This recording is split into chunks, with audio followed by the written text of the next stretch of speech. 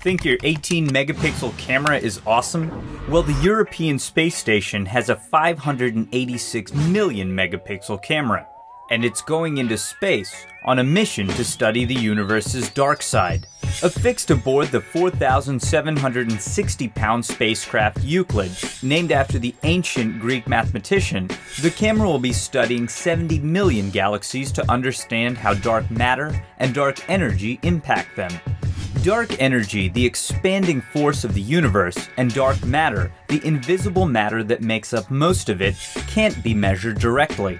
But through near-infrared photos, scientists hope to see these forces' gravitational influence on stars and galaxies. Euclid is a $788 million project, launching in 2019 and involving over 1,000 scientists across Europe, who hope to revolutionize how we understand space.